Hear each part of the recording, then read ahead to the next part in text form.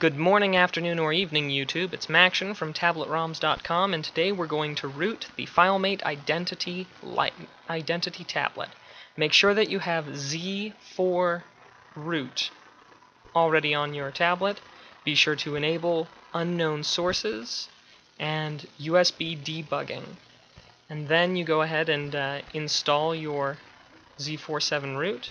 Open it up. You can pick from temporary or permanent root. Pick permanent root. Let it do its thing and reboot, and in just a couple of seconds you will have a rooted tablet.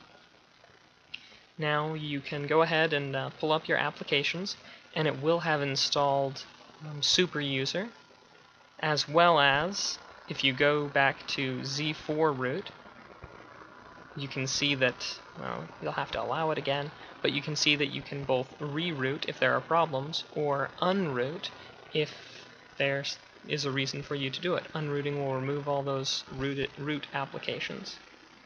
You can, in addition, install programs like Titanium Backup, which will allow you to back up all your all the things that you download from the market.